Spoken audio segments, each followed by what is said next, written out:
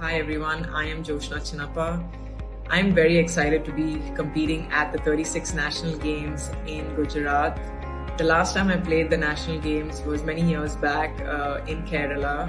It was a very special tournament for me because I got to carry the flag for my state of Tamil Nadu at the opening ceremony, and of course winning a gold medal was definitely the highlight. This time I'm really looking forward to playing for my state again and being a part of the event where all the top athletes and the best athletes of the country are going to be there, spread across so many sports and different disciplines and events. And I think it's going to be a really fun event, and me and my team are very excited to be in Gujarat soon.